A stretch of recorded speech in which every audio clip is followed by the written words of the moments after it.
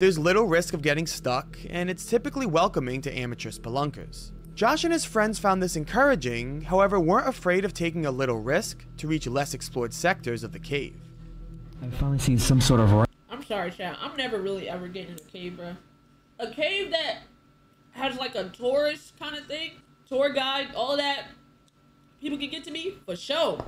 An unsolicited cave where it's just me and the homies, and like it's no front to back type shit. It's no straight through and through. You gotta navigate. I'm good. All right, we got us a new contender in town. Let's see if this does good on the channel. If so, we'll keep it on the main. If not, it's going on a second because I kind of want to really check these out. It says YouTubers who accidentally found terrible things. This is Pixels After Dark. Let's check it out. Let's see if it's good or not. Connor Kelly and his family were exploring the McCoy mine in Nevada. An abandoned mine shaft in the desert, with a portion of the entrance still accessible, the group begins to travel through the... Has a different type of voice, but you know, we gonna immerse.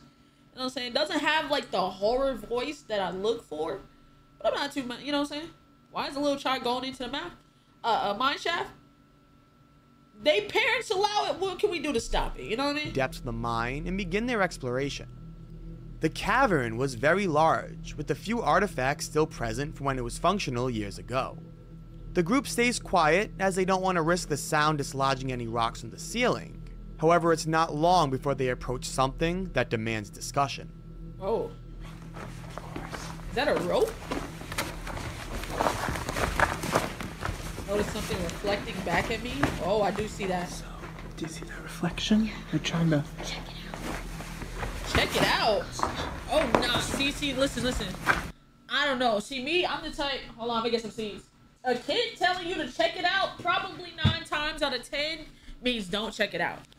You know what I'm saying? That's something that shouldn't be checked out, and it looks like they're trying to check it. Oh. Oh, Jesus, what the fuck?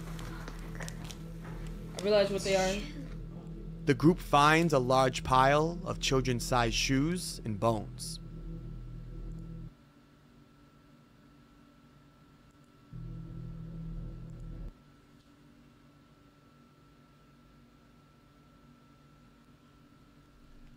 And bones? First of all, it didn't really click to me all the shoes until you think about what could have happened to cause all those shoes to be down there. Because not all those kids are gonna go down there willingly. That's probably somebody's revisiting ground type shit. You know what I mean? The group suddenly gets justifiably cautious and stands back as they're unsure what to do from here. One member of the group even pulls a gun, fearing for nearby predators deeper in the cave, or quite possibly, even another human. After a brief discussion and inspecting the pile of shoes a little closer, the group advances a little bit further, where a dead end is found, and the floor is scattered with more bones. Oh my god! Oh my god! Did you see all those shit? That's somebody's dumping ground, dude! Investigation from viewers of the video mentioned that the bones don't appear to be human. It's more likely that these bones were a result of animal carcasses from predators such as mountain lions who might have feasted on their food within the cave. The children's shoes, however, don't make sense. are completely different. I do see the bones though. Alright, I hope it's not that. But I can't explain those kids' shoes, bro. Story. There is no definite explanation for this, and I don't think there ever will be. However, the leading theory is that these were trophies collected from a serial killer. Bruh. That's actually insane. Collecting items from victims isn't unheard of, with a very famous legend in Michigan claiming that a mysterious tree dangling children's shoes was also decorated by a serial killer. If you look at the shoes, they also appeared to be tethered differently. Some shoes look so worn like they've been there for decades, while others only a few years old. These shoes weren't dumped here all at once. It's a collection that had been built for some time. Yeah, oh my god. The family leaves, and no conclusions have been met. Wow. A YouTuber by the name Dateline420 was hiking in the woods on the border of a park in Suffolk County, New York. Here he stumbled across what he believed to be the end of somebody's property, as there was a shed and a fire pit, as well as the sound of cars in the distance. Directly outside, where the property line meets the woods, were trees decorated with something harrowing. Anyway, I'll cut right to the chase because I might die. Look what these fucking are. What the fuck? Missing person photos. What the fuck? Not one, not two. Oh my god! Nah, that is actually insane. But dozens of posters detailing missing people were pinned on almost every tree in the surrounding area. One might wonder if maybe this was a setup for a video, however, making this all more disturbing. These have been confirmed to be real missing people. Oh wow.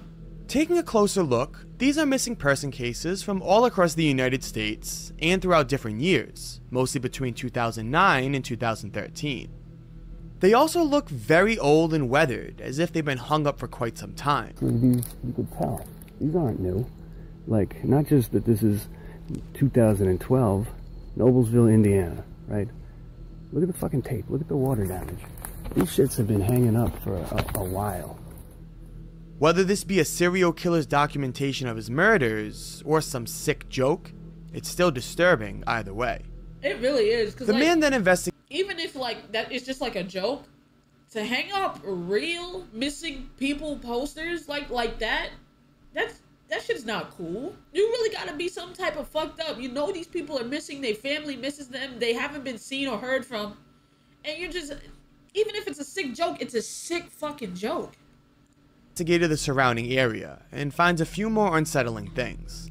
The most odd being what appears to be a cage built with binded tree branches and a filled-in hole sitting at the center.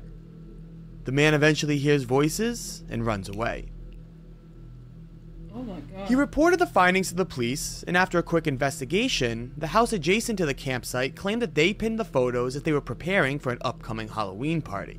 However, if that's the case, why do the posters look so old? Yeah, and what the fuck? That shit's been up there for fucking ever. And why are they real people? You could have made fake ones. You hanging up real people? Hell nah. Nah. Why was this the only thing set up at least a month before Halloween? With many people asking, and Dateline 420 very curious, he revisited the site on Halloween to only find multiple new no trespassing signs and no indicator for any party or event. Wow. Wow. YouTubers Sam and Colby often make videos featuring themselves and a group of friends as they visit haunted locations. I say this Somebody told me to react to them. with no disrespect, as I think it makes for a more interesting story. However, their content is very suited to the seemingly staged side of YouTube horror. It seems like every abandoned place they go to has some paranormal occurrence, and it's hard to imagine that at least some of these aren't staged. Again, I want to reiterate, they are very entertaining, and they deserve the success for the production they put in. However, one night, they witnessed one of the most terrifying horrors they have on this channel, and they didn't even realize it. What? In a video titled Exploring Abandoned Insane Asylum, Girl Screams, Sam and Colby, as well as fellow YouTubers the Ireland Boys, visited an abandoned asylum hidden in a nearby forest. Typical to the format they have on many videos, they explore the abandoned building and swear someone was there with them. What? I literally think there was something downstairs. Whatever thing that you heard earlier. I think that's basically all there is there, though, to explore. It's just a bunch of rooms. Well, then let's go over and figure out what's downstairs before it comes up and finds us. Okay. They act nervous and walk around cautiously. However, as they're exploring more, they hear police sirens coming from the distance. Thinking that they might be coming for them, as visiting this place is technically trespassing, the group flees the building and stakes out in the nearby woods. There are people right in front of us that are not Colby, and they are looking right past us. It's only here that a series of odd occurrences commence that even the YouTubers aren't quite sure what to make of. They notice a few random people entering the building they just left, and a helicopter with active searchlights flying overhead. They run through the woods, trying to make their escape, when they suddenly hear a blood-curdling scream. Guys, what the f- you hear that? Yeah, get out of here! go! Guys, run! Oh, wow. The woman continues to scream, and eventually the crew flees the woods to conclude their latest episode of exploring creepy abandoned buildings. Damn. After this night, and the upload of the video, viewers would begin to get curious and investigate what might have happened that night. And a few weeks later, they would find out that yes, it was true. This was most definitely not a planned bit by Sam and Colby. What? If you take a look at this map, the YouTube group was in this forest in early September of 2017. Okay. It was right here, on September 13th, that the body of Lauren Wallen, a pregnant mother, was found dead in a shallow grave. I almost cried. Oh my God. Nah, that almost, like, you ever get the chills so bad it almost make you cry? That's fucking insane. She had been missing for 9 days. Although never confirmed, one can easily imagine where these screams came from on that tragic night in this forest. Damn. Guys, what the you hear that? Adventures with Purpose is a YouTube channel Nah, that's actually insane. that focuses on recovering artifacts from lakes and ponds. These are normally related to true crime cases, whether it be a car from a criminal or an article of clothing from missing people. The goal of the channel is to basically help out investigations as well as aiding the environment. That's why on May 26th of 2020, the group planned to participate in a mass environmental cleanup. In a survey of a lake in Portland, Oregon, they found evidence of multiple vehicles that have sunk to the bottom of the lake. Damn. On a day where the tide was low, the group built a map, pinning general locations to all these vehicles, and planned to dedicate the day to retrieving them and cleaning out the waters. They get in their wetsuits and begin navigating the lake, diving down and pinpointing each car detailed in their debriefing. They quickly find the first car and begin preparing for extraction. After attaching the car to a trailer on the land and positioning it to be pulled up a ramp, Adventures with Purpose went live to document a sweet moment in humanity. We're dressed up. We are finally back in the water. Yes, we are. And before that, like, we can like elbow bump because anyway, we have a car that's coming out right now. This car today, we're gonna do this whole thing live. Like, we've spent last 4 or 5 hours. Oh, yeah, 4 or 5 hours. Already getting this thing out because it was 10:30. 10:30 this morning. It was 80 feet deep, and so we're now at the very end of this, and we've never done actual live showing somebody bring it for us to bring out of the river. Many individuals were volunteering their time to clean the water, and just as the first car began to emerge from the lake, a chilling discovery would be found.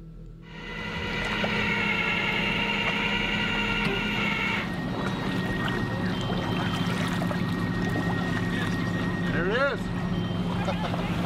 All right, let's clean it out. Oh, that's There's a a shoe in there.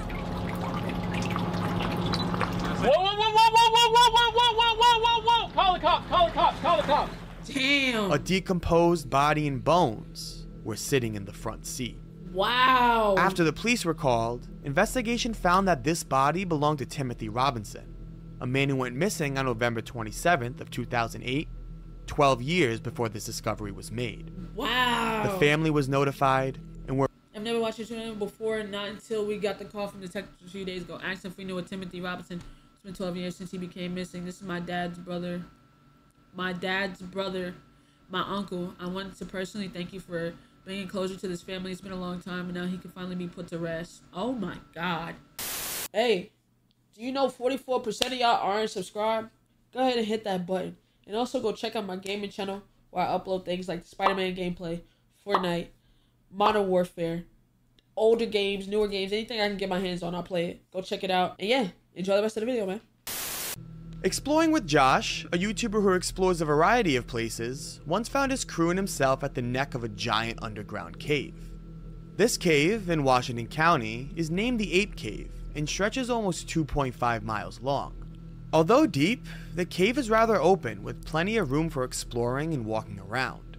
There's little risk of getting stuck, and it's typically welcoming to amateur spelunkers. Josh and his friends found this encouraging, however weren't afraid of taking a little risk to reach less explored sectors of the cave.